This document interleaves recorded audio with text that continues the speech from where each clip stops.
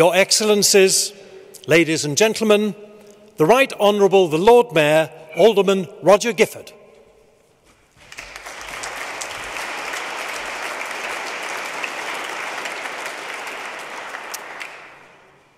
Secretary-General, Your Excellencies, fellow aldermen, sheriffs, ladies and gentlemen, it is my very great pleasure to welcome you all to Guildhall this evening, where we are proud to host this, the 16th Commonwealth Foundation Lecture, following on from the great success of last year's event, at which Chimamanda Ngozi Adichie, author of Half of a Yellow Sun, spoke on the theme of connecting cultures, and especially her pleasure about stories that give both learning and joy, that cross national and personal boundaries in doing so.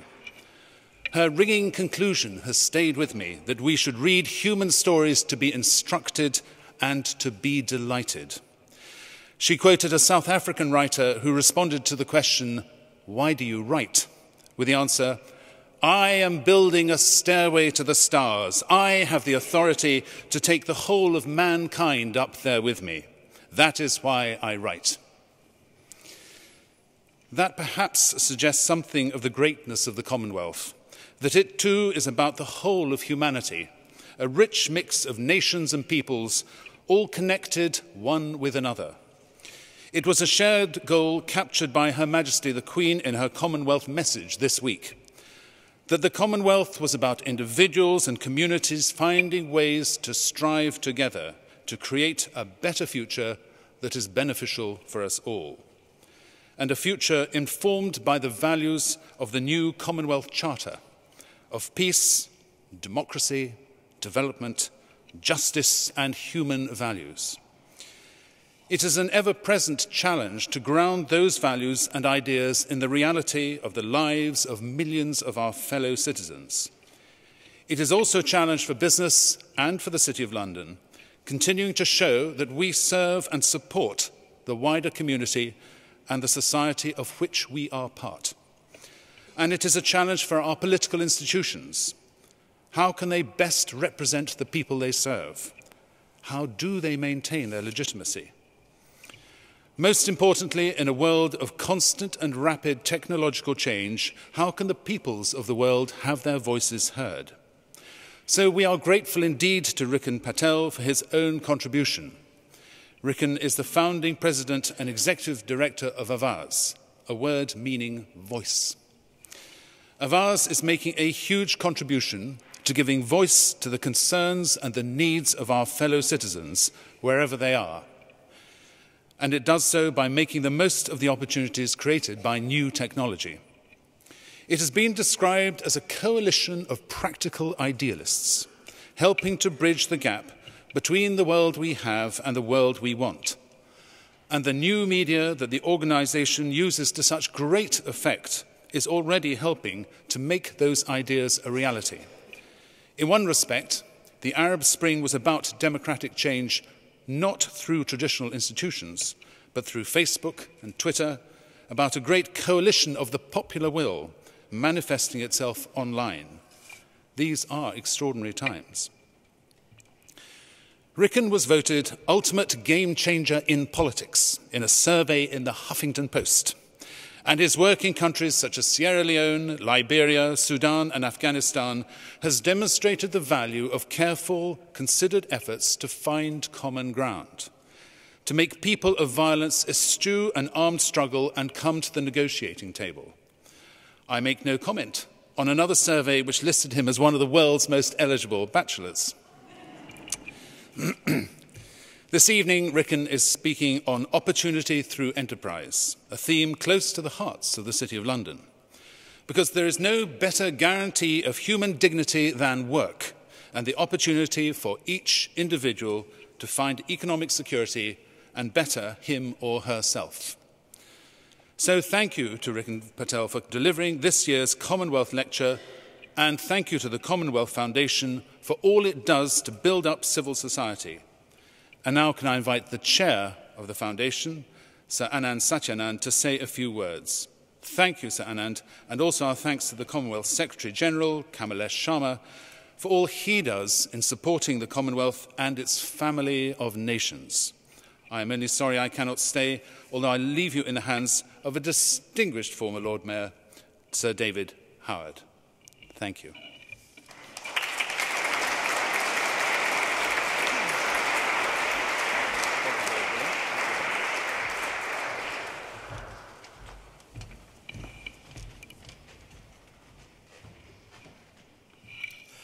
Mr. Lord Mayor and Aldermen, Your Excellencies and many representatives of Commonwealth countries and organisations, distinguished guests otherwise, ladies and gentlemen. It is a privilege in my first public engagement as Chairman of the Commonwealth Foundation to be able to introduce Ricken Patel, a remarkable international personality, to deliver the 2013 Commonwealth Lecture. I first acknowledge the historic venue in which we meet. Guildhall, in its 600-year history, has been host to many important addresses, to which this evening's proceeding will now be added. Guildhall's placement within London and London's placement with regard to the worldwide Commonwealth is a powerful symbol of centrality for the lecture. Thus, thanks are due to the Lord Mayor for the cooperation and partnership that has been encouraged with the Commonwealth Foundation.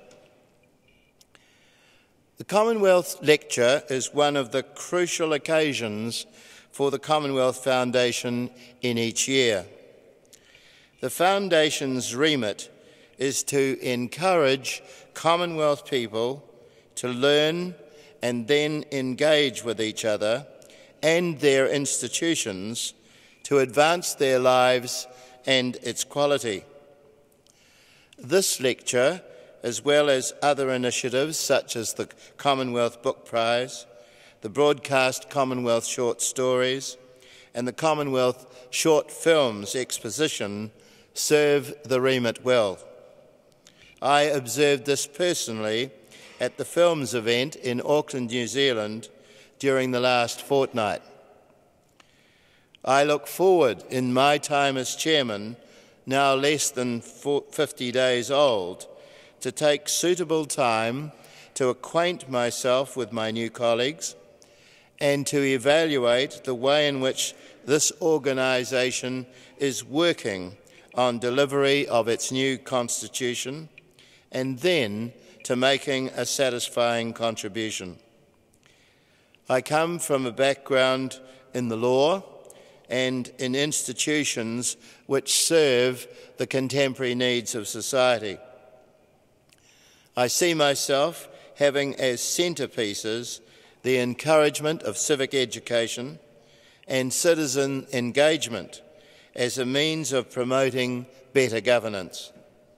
And I am fortunate that my country, New Zealand, is one that provides fairness, diversity and participation by all groups.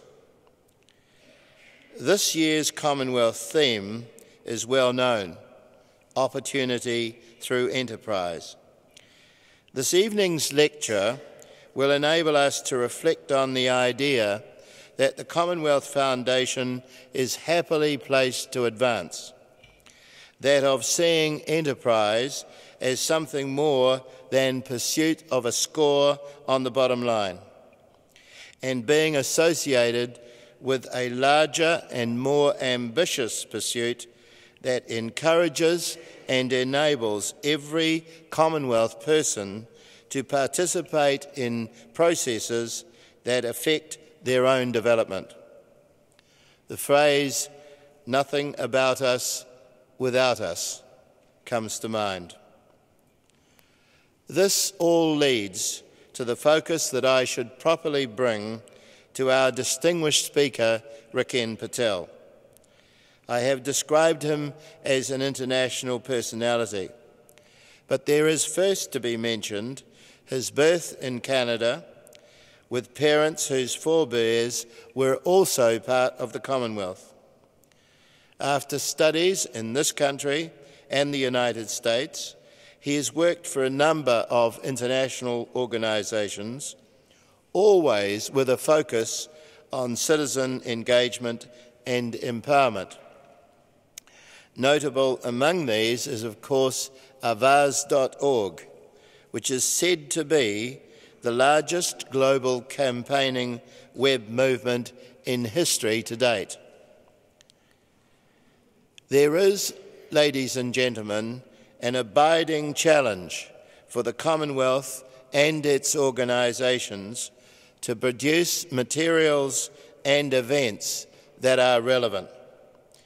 I anticipate, Mr. Patel, as I ask you to present the lecture, that you will deliver on that score handsomely. You may be assured of a warmly disposed and interested audience. May I invite you to address us.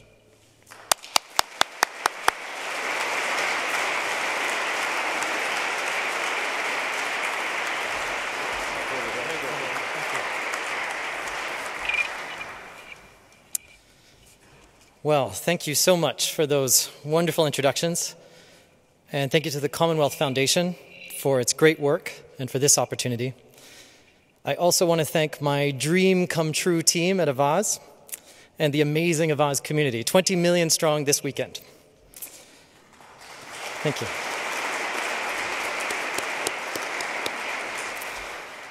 In many ways, I am here not by my own achievements, but by theirs.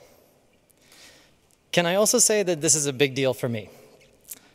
I feel like my whole life has been a journey through learning and living and testing some of the thoughts that I want to share tonight. And until now, I've never felt ready or maybe worthy to share these things that I feel so deeply publicly. So thank you really for coming and listening to me. I hope you find it useful.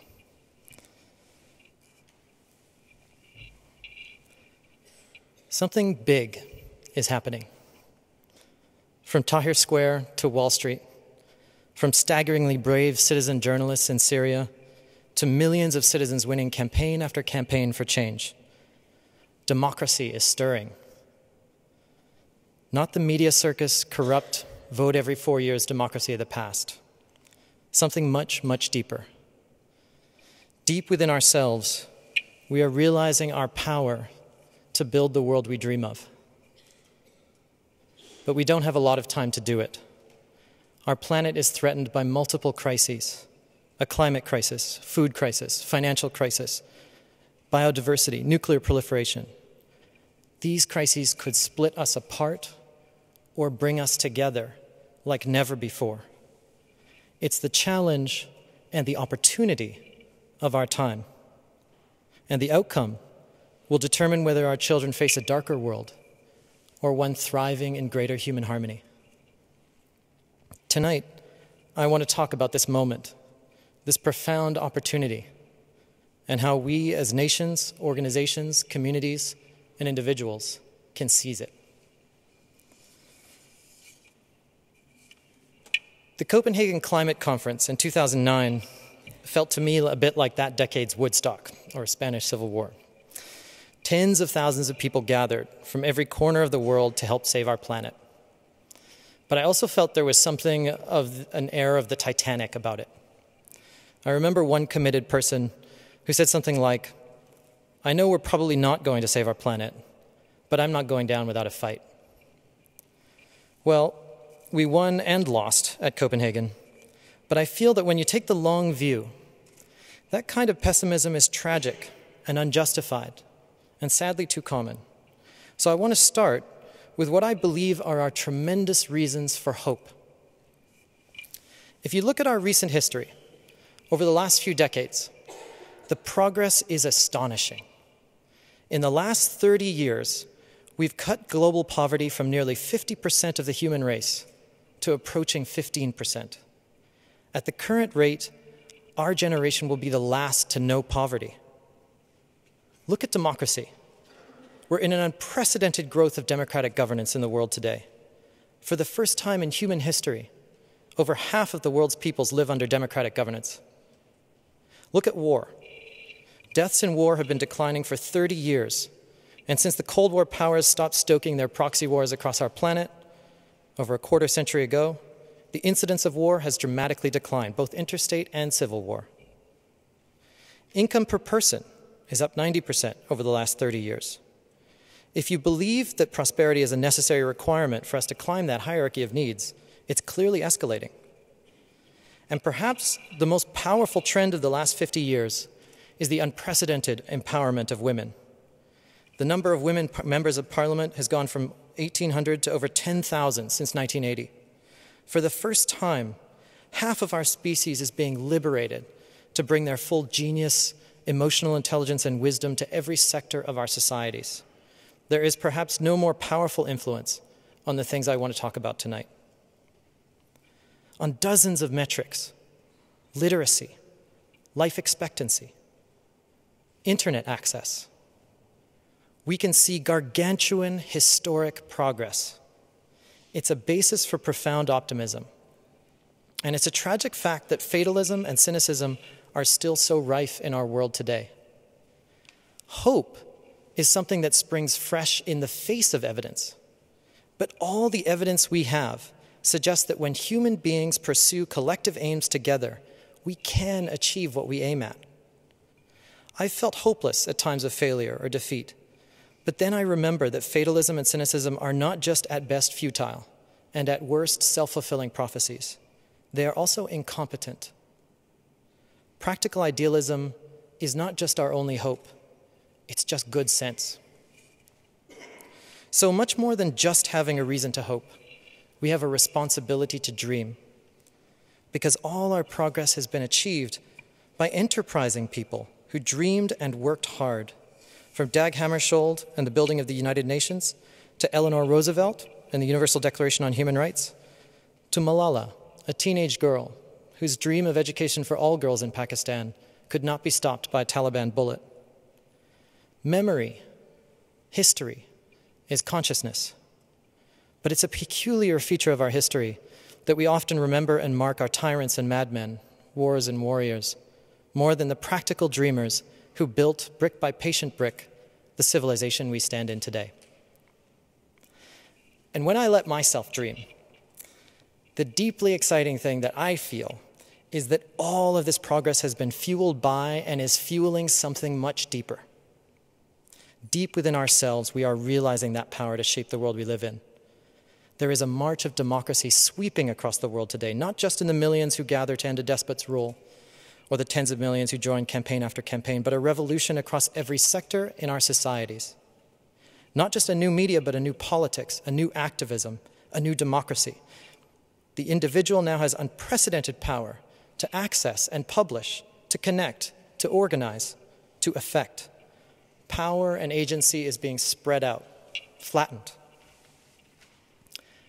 And this march is not chaotic. It has a vector. It's bringing us together.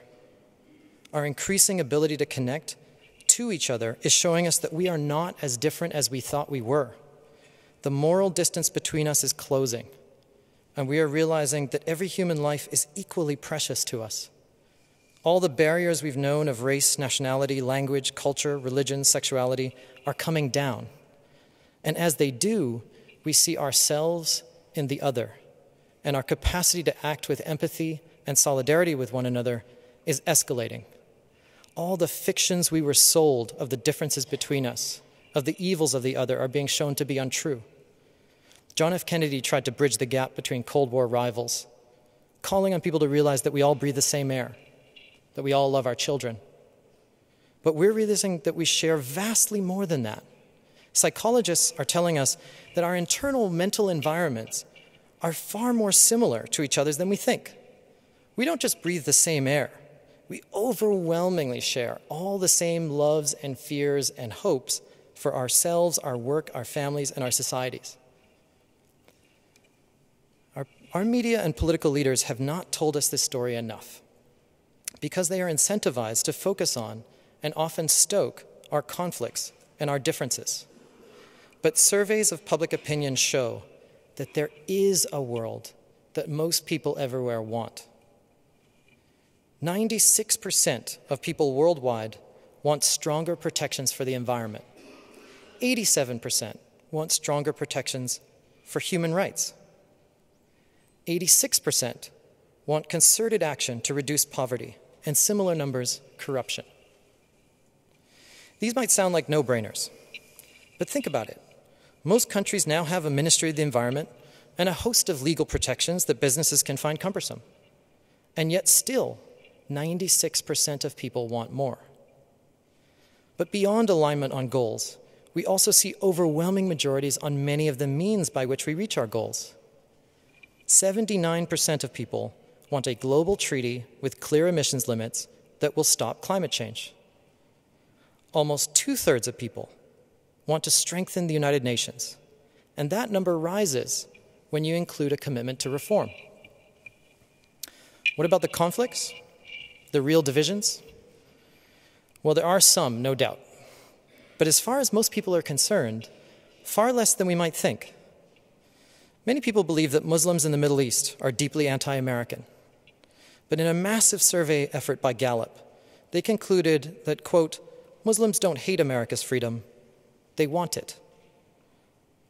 And that the principal problem that Muslims have with the US is not with their values or people, but that their foreign policy in the Middle East has undermined freedom for much of the last 60 years. And George W. Bush himself is on record agreeing with this. The Israeli-Palestinian conflict is perhaps the most intractable conflict, our hardest nut, where extremists on both sides have worked for decades to demonize the other. Even there, majorities of both Israelis and Palestinians, as well as the world, support a fairly well-defined two-state solution. We know what the deal looks like if we can free ourselves from the grip of the hardliners in Israel, Palestine, and Washington.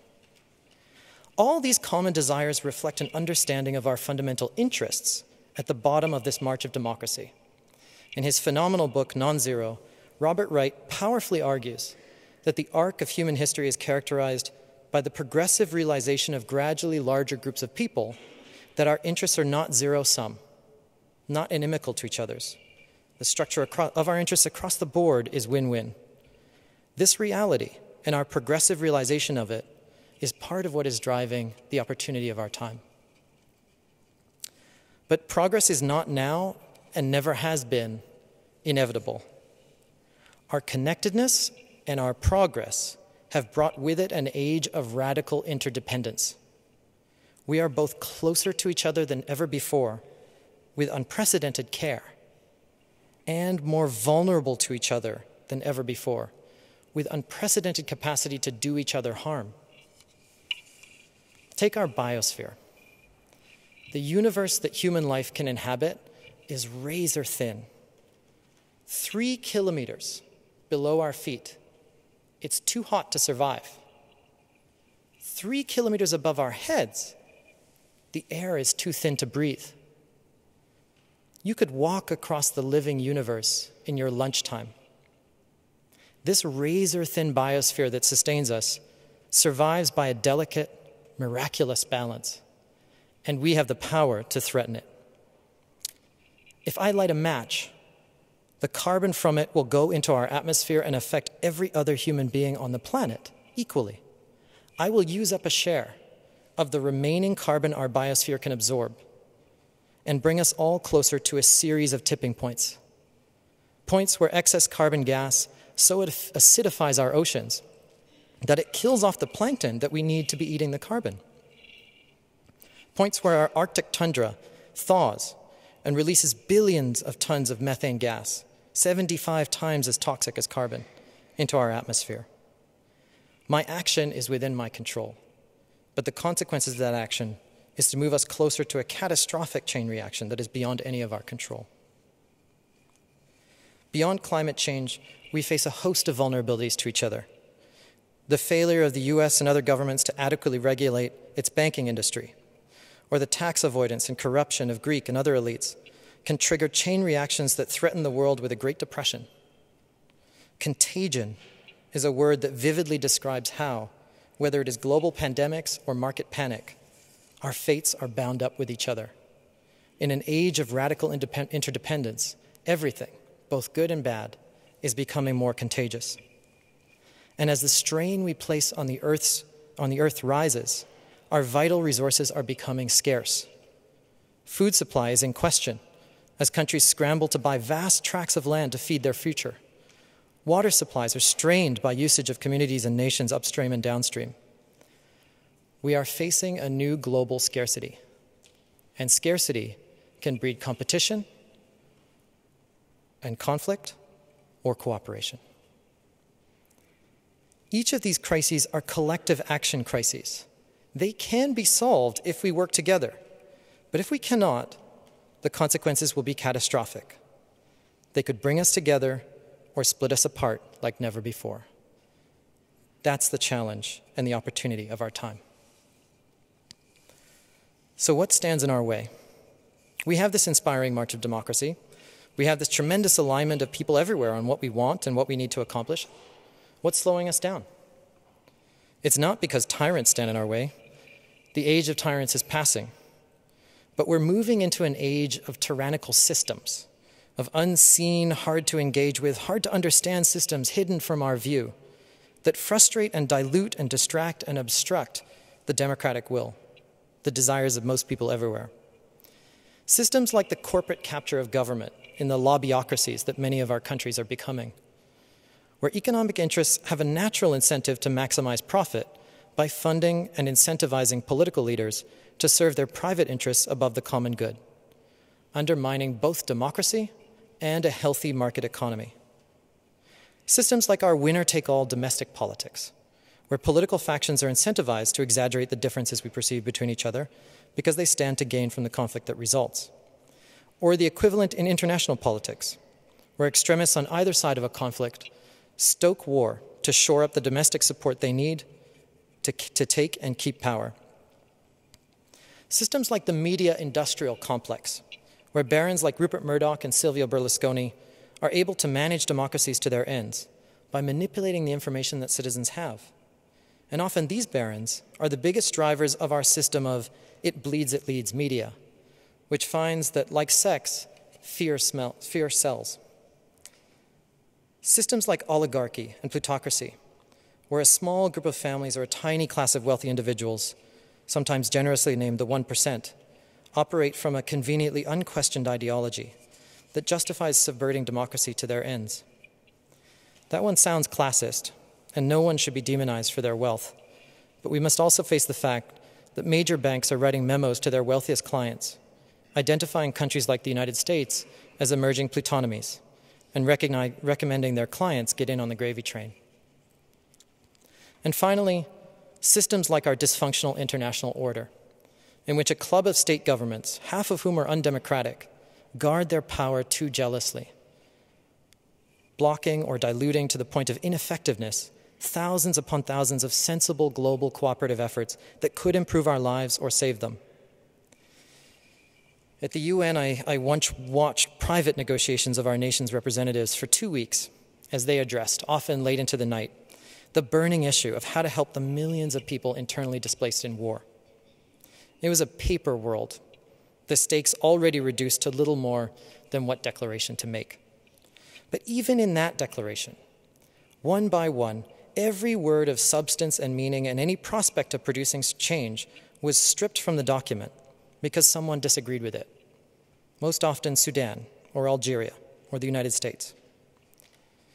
The structure of our international systems are not designed to optimize for the enlightened long-term interests of our nations and peoples. They're designed to minimize any potential short-term clash with one nation or government. They're built upon fear of each other, more than hope in shared enterprise. Instead of the highest common denominator, they are the lowest common denominator. Every common value is sacrificed to the value of inclusion, of keeping everyone in the tent. There is another way, and it's not a utopia. We have only to look to the European Union, or with reservations, the WTO, for a model of transnationalism where inclusion carries significant responsibilities as well as rights. Such a question of highest versus lowest common denominator is before this Commonwealth of Nations right now, in choosing whether to be led and chaired by a government that has been accused of massive human rights abuses. On this question and others like it, I believe our heads of state must meet their responsibility to listen to and serve the people of the world and our long-term interests. So corporate capture, gladiatorial politics, oligarchy, media complexes, lowest common denominator global governance, these are the kinds of systems that prevent that expression of the common will and that stand in the way of the profound opportunity we face in our time. But we can overcome and reform them if we work together. To do so, we must confront the greatest source of their power, the power of fear to divide us. Across the world, a hopeful politics of community and cooperation is in tension with a fearful politics of competition and conflict. The stresses of our interdependence and vulnerability are profound. Instead of wisely understanding the problems we face, opportunists can exploit fear to encourage us, to blame them on the other, to demonize and divide. Instead of cooperating in a win-win effort, we scramble for a slice of the pie. But you might say these tensions are age-old. They've played out throughout our history. We might be tempted to accept that that's the way things will always be. But they can't be, because the stakes have changed. Beyond these crises of radical interdependence, our capacities, our very power threatens us. Atomic energy was the first doomsday power that humanity created, giving potentially one individual the power to wipe out human life. And soon after we invented it, we came within a hair's breadth of actually doing that. But it was not the only doomsday power that we have created or will create. Ray Kurzweil argues that not only is our technological progress rapidly increasing, but the rate of acceleration itself is accelerating. We are at the knee of an exponential curve of advancement, where the next 100 years could bring technological advancement equivalent to the last 20,000. Our power is increasing at an exponential rate. We don't know what the future will bring, but whether it is from a low-cost form of geoengineering that could catastrophically disrupt our biosphere, biotech, nanotech, or some other source, our capacity to destroy ourselves is escalating. And our wisdom about how to use this power must escalate with it. It must, because history is littered with the boom and bust cycle of civilizations. Jared Diamond tells us that the Roman Empire and many others devastated their environments, a key factor that led to their collapse. But we are the first civilization to encompass all of humanity, and the first to have the capacity to destroy human life as we know it. The collapse of our civilization would almost certainly bring this result. And so that is why we cannot accept the politics and cycles of our history. Because stand or fall, we are the last civilization. So what do we do? 70% of the world feel that the greatest challenges humanity has ever faced are happening right now. When campaigners or policymakers face a problem, we often use a simple tool of a strategy tree. Put your goal at the top and tell a story in a series of steps about how you get there. Let's take our goal as survival through the basic version of the world that most people everywhere want, with peace, rule of law, human rights, an end to poverty, environmental sustainability, social justice, and cohesion. It's not a utopia. It's roughly the difference between Sweden and Somalia, Costa Rica and Congo. So how do we get there? On issue by issue, when you try to find a path to change, you usually have to make one stop at some point. Government. Government is potentially the worst enemy of our collective aspirations or our most powerful tool to build the world that we dream of. There is no question of ignoring it. Those who believe that government is inherently inefficient and corrupt and incompetent, that it can be bypassed, have often been sold a fake bill of goods by others who know exactly how powerful and effective government can be and want to use it for their own ends. So both because it is our most powerful and indispensable tool and our greatest threat, government belongs at the top of our strategy tree. What kind of government would get us to our goal? Government that is highly accountable to people, a highly functioning democracy. If we build highly functioning democracies at local, national, and global levels, and in a critical mass of the world's nations, they would pass laws and make policies that reflected the world that most people everywhere want. It's the most powerful single way to reach our goal. So it's the first step in our plan to save the world. How do we create a highly functioning democracy? I believe we can see a list of key ingredients and strategies that get us there.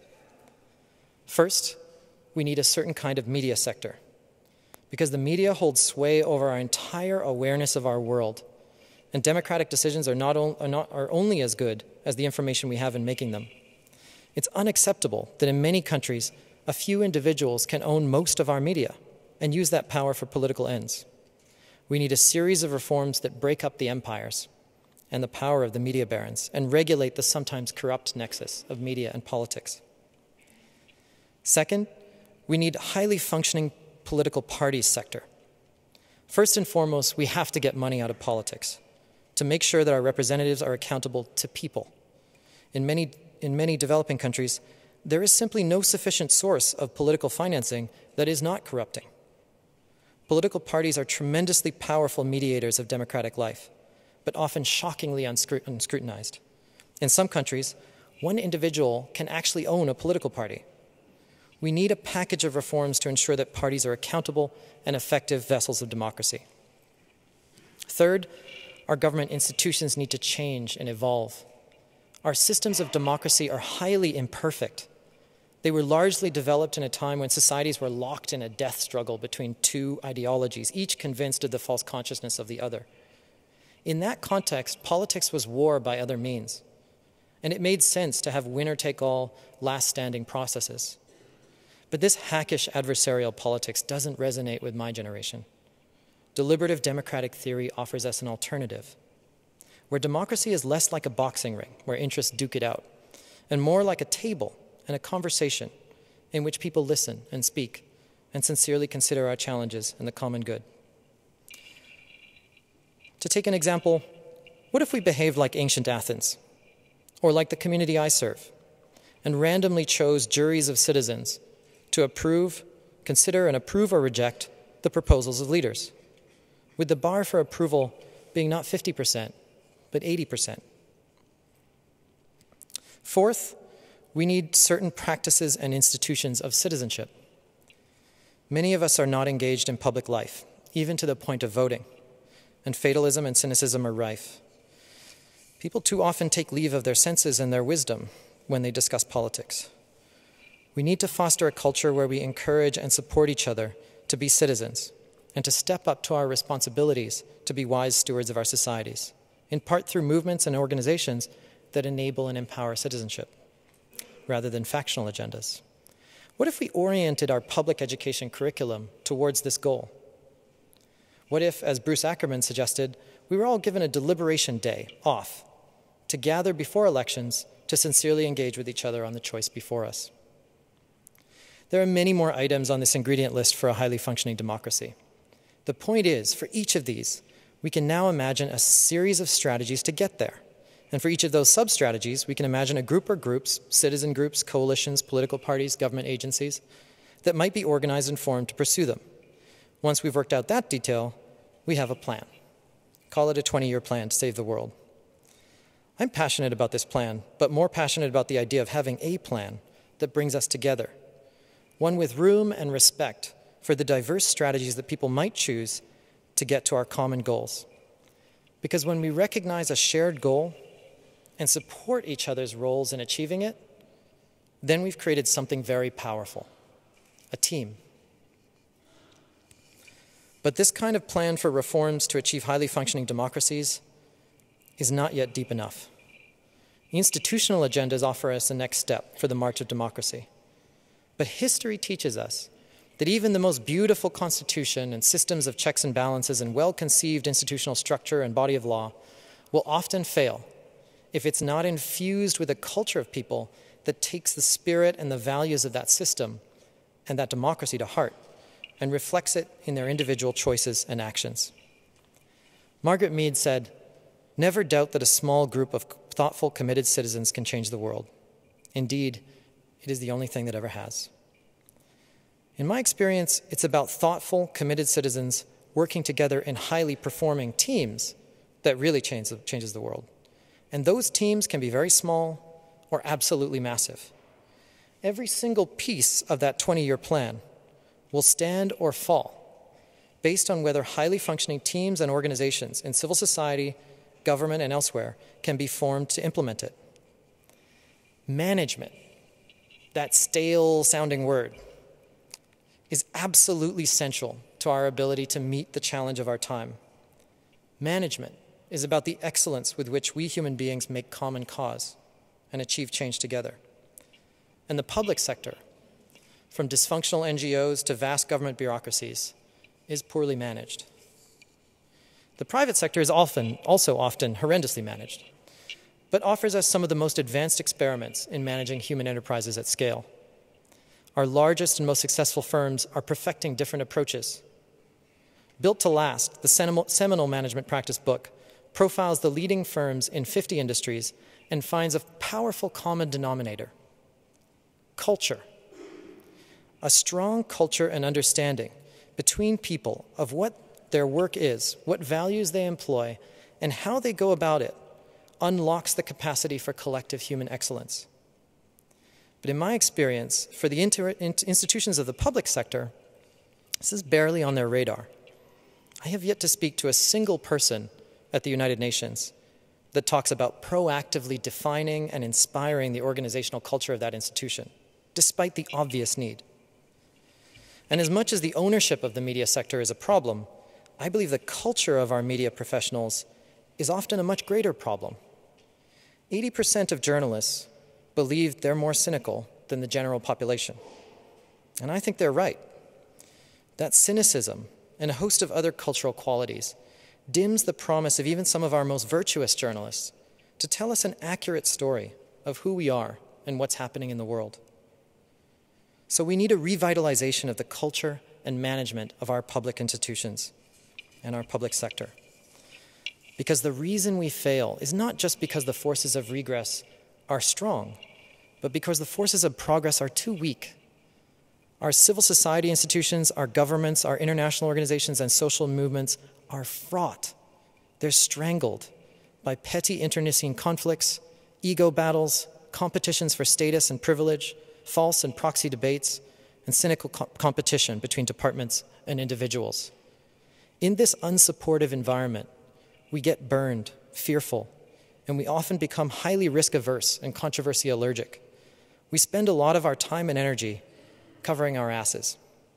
And along the way, our inspiring purpose and charge gets lost.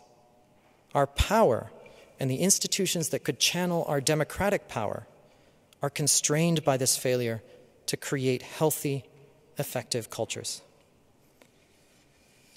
But that progress to a realization of our civic culture cannot be achieved without what UN Secretary General Dag Hammarskjöld called a journey within, a profound journey that involves each of our individual abilities to come from hope and love over fear and anger.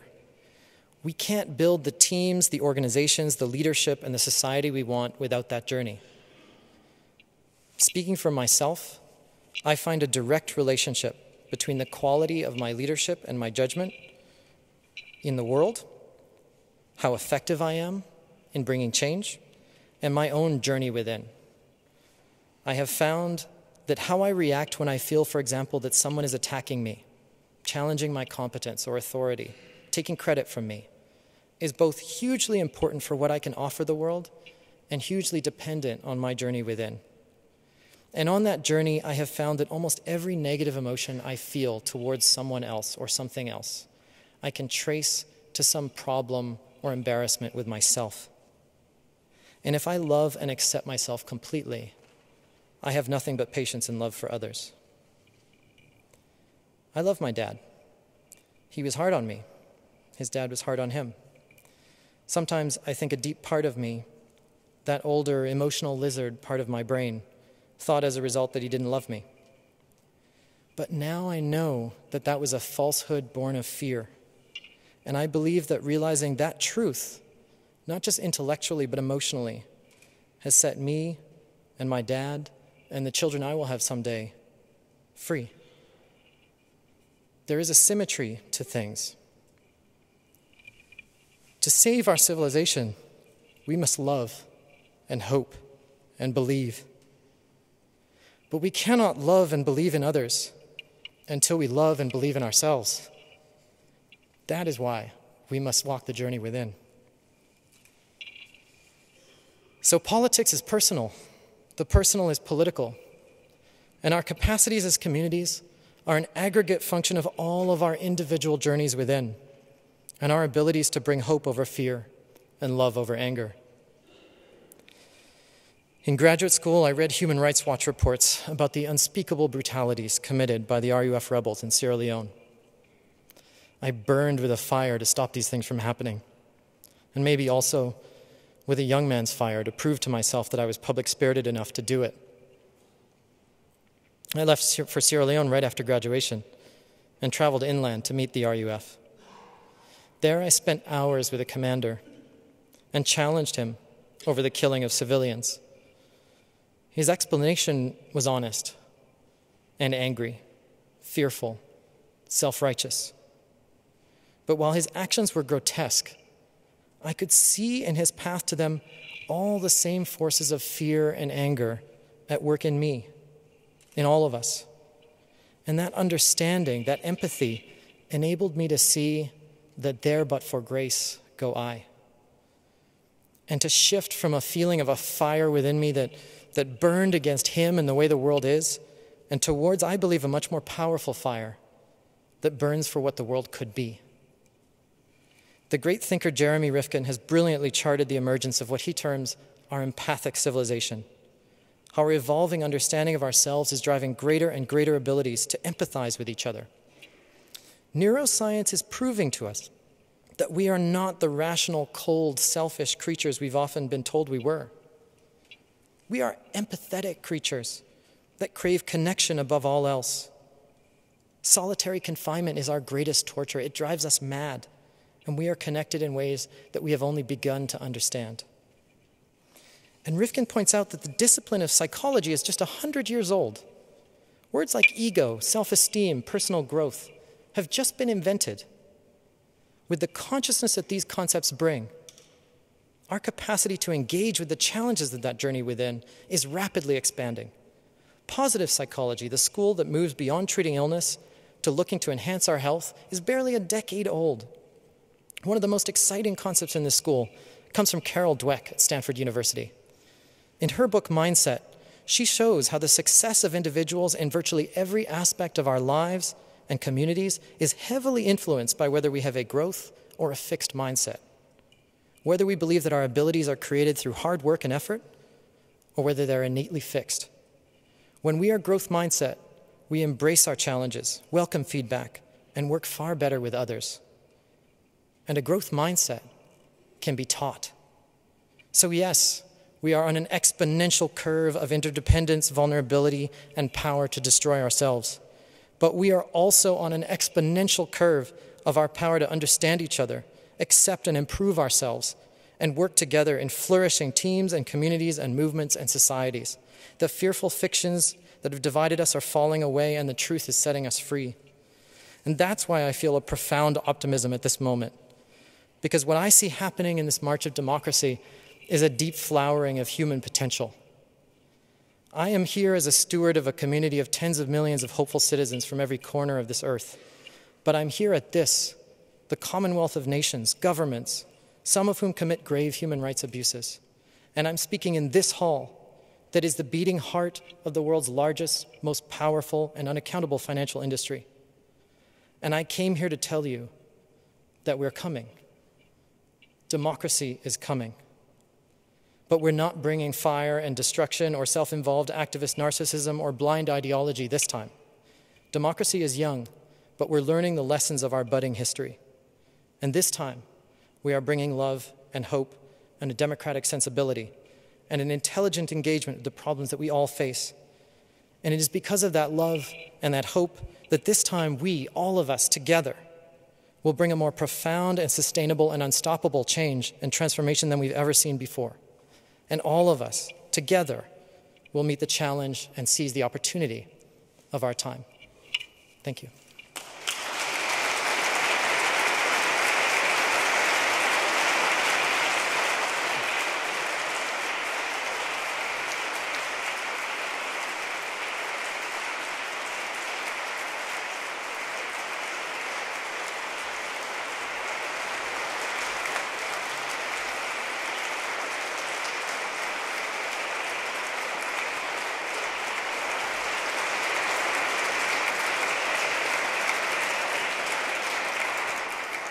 Your Excellencies, ladies and gentlemen, the Commonwealth Secretary-General, His Excellency Mr. Kamalesh Sharma.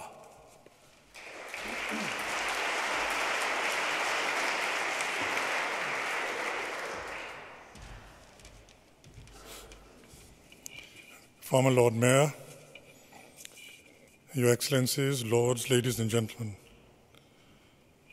Since the Commonwealth Lecture was inaugurated, it has been delivered by many notable men and women, eminent in many different spheres of public life. The first lecture, back in 1998, was delivered by Professor Amartya Sen, winner of the Nobel Prize for Economic Science.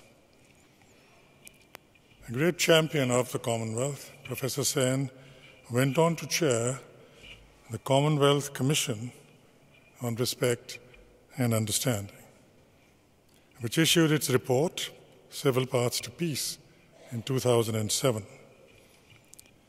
The report, and Professor Sen himself, made much of solutions based on the multiple identities of each individual. I'm reminded of this by the multiple Commonwealth identities of Ricken Patel, bringing together Canada, India, Kenya, Sierra Leone, and the UK, and more besides, I'm sure. This evening we have witnessed the good effect to which he has built on that global heritage of the Commonwealth and drawn on his own first-hand experience of the diverse cultures of our member states. It is particularly apt in the week that we move from one Commonwealth theme to another and the transition from connecting cultures to opportunity through enterprise, that the Commonwealth Lecture should be delivered by one who so eminently exemplifies both. But as somebody who is responsible for the largest online community in the world, he obviously carries a big responsibility, which he has modestly somewhere described as the simple democratic mission of closing the gap between the world we have and the world most people everywhere want.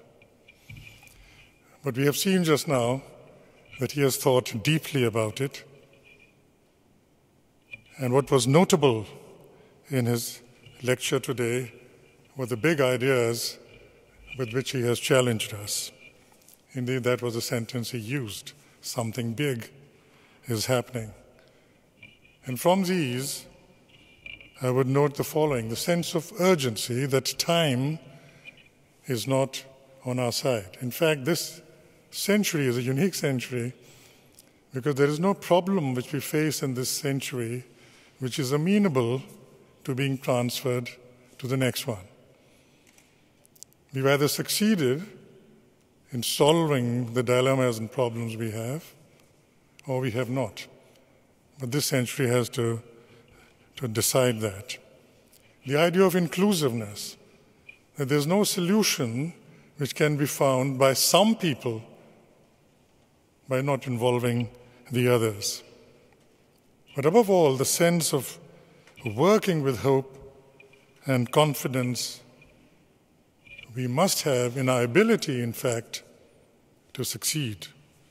The term he used was a responsibility we have to dream, the centrality he gives to women, which is the oldest prejudice represents the oldest prejudice of mankind. The point he made about the balance between fragility and resilience, how strength as well as weakness are so finely balanced that it's only our wisdom in looking at it that can make the difference. But at the same time, the sense of a new freedom with which we are also challenged, a sense of a transformation which can define our future forever, the grip of metamorphosis which we cannot deny, and that we have a global destiny in the shaping. That we are dying to one world, which we all know, but what world, the new one we are born into, is in our hands. That our fate is bound up with each other, but community and cooperation can be the answer to this systemic transformation which is before us. And above all, his emphasis that these are not externalities we are talking about. These are, in the deepest sense, internalities. It is a journey within. In fact, he described it once as a fire within us. So the profound optimism with which he finished his presentation is something I think we should take away from it, from the lecture which he gave, what he called the flowering of the human potential. And I think in that sentiment he did connect with the Commonwealth profoundly, because from its very inception, the Commonwealth has always represented this ability within ourselves, despite diversity geographically, despite the different experiences we have had historically, that we can be one community, stand on common ground, work towards a common goal, and be an aspirational community. I wish to welcome the new chair of the Commonwealth Foundation, Sir Anand Satyanand and Susan. What could be better for him as his first public engagement than to be able to preside over this Commonwealth Lecture? Let me also thank Vijay Krishna Rayan, Director of the Commonwealth Foundation, for once again organizing such a splendid occasion. I congratulate him and the diligent members of the Commonwealth Foundation team. Much gratitude is owed too to the Lord Mayor and to the City Corporation for their generosity in providing the splendid setting for the lecture and for their very warm hospitality. We value immensely the continuing and strengthening partnership that exists between the Commonwealth and the City of London, for which I thank the Lord Mayor. Thank you very much.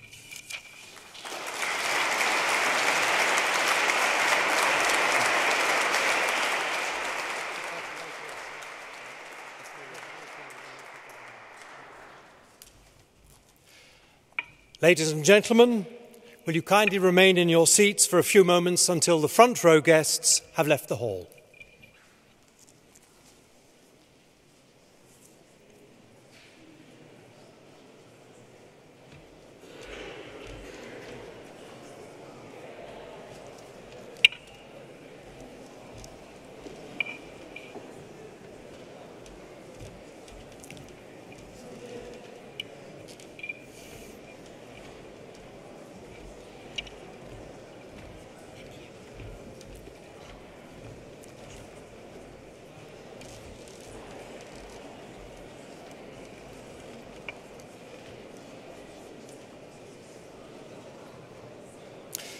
Thank you, ladies and gentlemen. That concludes this evening's lecture.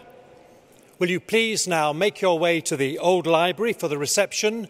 You may use the south doors by the curtains, the west door at the far end.